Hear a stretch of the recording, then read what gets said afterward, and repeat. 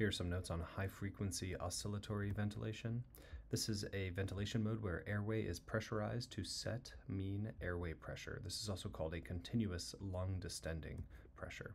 You then have small pressure variations that are delivered at a high rate with an oscillator membrane, like a loudspeaker. You can adjust a few variables. The expiratory valve sets the mean pressure. The oscillation amplitude and the frequency can be set. You can set the I to E ratio. This is the positive to negative oscillation ratio. You can also set the fresh gas flow and the FiO2. Usually you'll use frequencies between 3 and 15 Hertz, usually between 4 and 7 within that range. You can improve your oxygenation by increasing your mean pressure and your FiO2.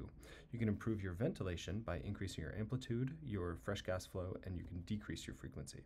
This is often used in premature neonates with respiratory distress syndrome who cannot oxygenate with conventional ventilation. It's also sometimes used in ARDS, although this has mixed advice.